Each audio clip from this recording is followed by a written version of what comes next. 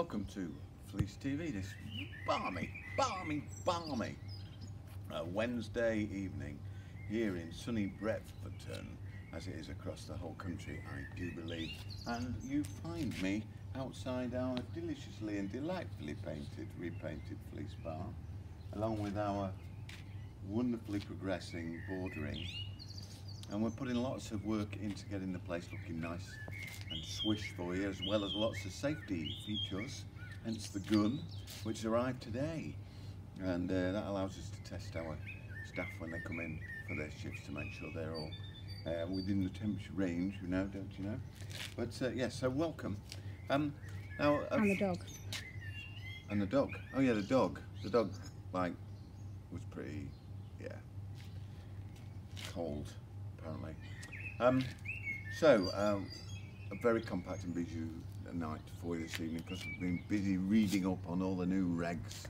Lots of very interesting stuff to get into our boxes and make sure that we enact on your behalf and ours. So what we're going to do first, we're going to just have a very briefest of chats with our chef. I'm stood outside the world famous Fleece Pizza Hut with our esteemed chef, Carlos Menzies. Hello. Carlos, thanks for joining us tonight. No problem. I just wanted to ask you a few things. First of all, we've been doing the takeaway food for quite a while, haven't we? What do you think's been the greatest success with that? Probably pizza and Sunday roast, probably.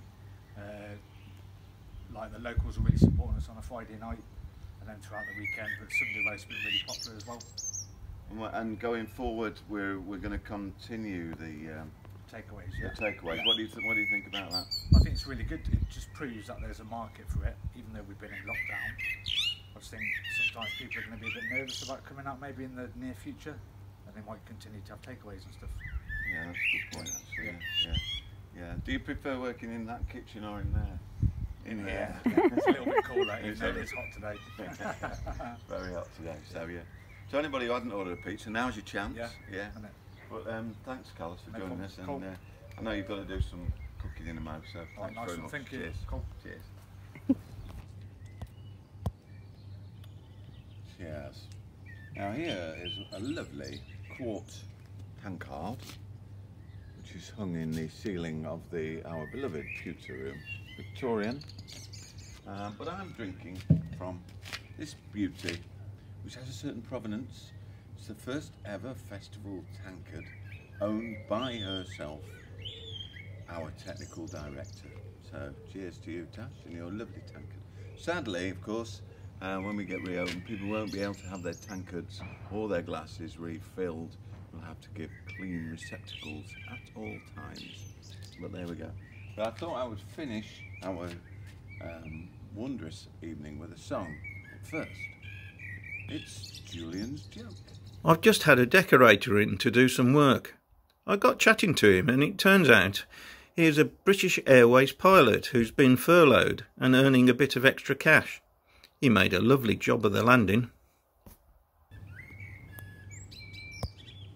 So there we go. Short little show for you tonight, but I hope you enjoyed it nonetheless. So here we go. Here's a song that I learned some time ago and I've been known to sing in the odd folk festival session, etc., and in the pewter. When I was a young man, my father did say, when summer is coming, it's time to make hay. And when hay is carted, don't you ever fail to drink master's health in a pint of good ale. Ale, ale, glorious ale, served up in pewter, it tells its own tale.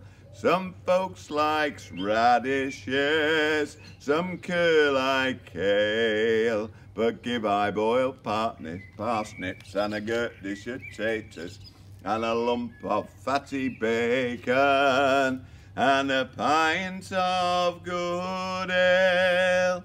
Our MPs in Parliament are faithful to keep I hope now we've put him there he won't go to sleep, but he'll always get my vote if he'll never fail to keep taxes down on a pint of good ale.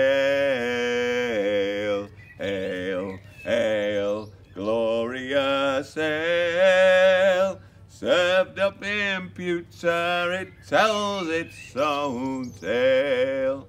Some folks likes radishes, some curl like kale, but give I boiled parsnips and a good dish of taters, and a lump of fatty bacon, and a pint of good ale. Some folks is teetotalers, they drink swatter neat. They must rot their gutses and give 'em damn feet. But I know a man, he will never grow stale on boiled beans and bacon and a pint of good ale. Ale, ale, glorious ale, served up in pewter, it tells its own tale.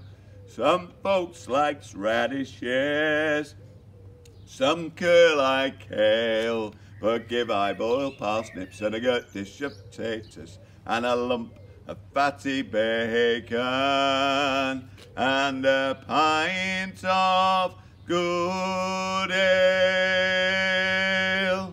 Good night from Fleece TV.